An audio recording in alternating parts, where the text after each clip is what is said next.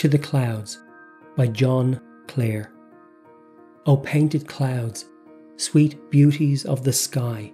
how I have viewed your motion and your rest, when like fleet hunters ye have left mine eye, in your thin gauze of woolly fleecing dressed, or in your threatened thunder's grave black vest. Like black deep waters slowly moving by, awfully striking the spectator's breast with your Creator's dread sublimity. As admiration mutely views your storms, and I do love to see you idly lie, painted by heaven as various as your forms, pausing before the eastern mountain high. As morn awakes with spring's wood harmony,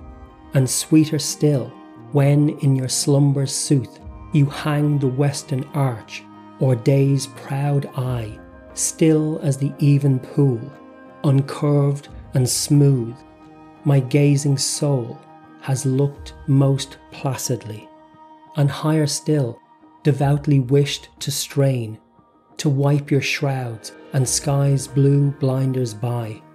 with all the warmness of a moonstruck brain, to catch a glimpse of him who bids you reign,